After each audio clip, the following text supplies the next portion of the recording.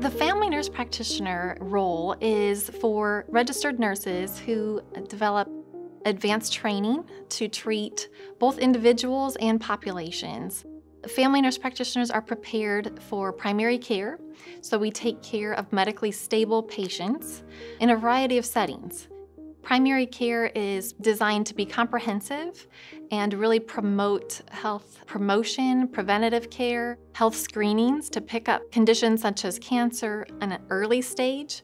Same thing with detecting diabetes, high blood pressure, which can be kind of silent killers or silent effects on the body before someone is aware that they have that condition. The real privilege we have in primary care is establishing a relationship with patients across the whole family spectrum, so from birth all the way to end of life.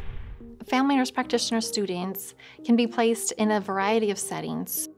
We have over 400 clinical partners across the region. We partner with them to have our students do rotations. Practices such as family practice, family medicine, internal medicine, obstetrics and gynecology practices. They may rotate there for their women's health content.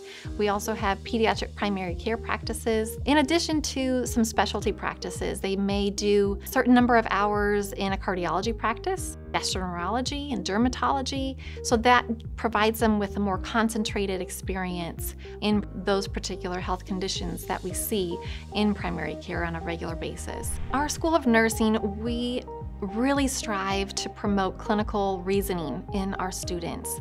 So as they make that transition from a registered nurse to advanced practice registered nurse or into the nurse practitioner role, we want them to be thinking differently on how we can address patient conditions.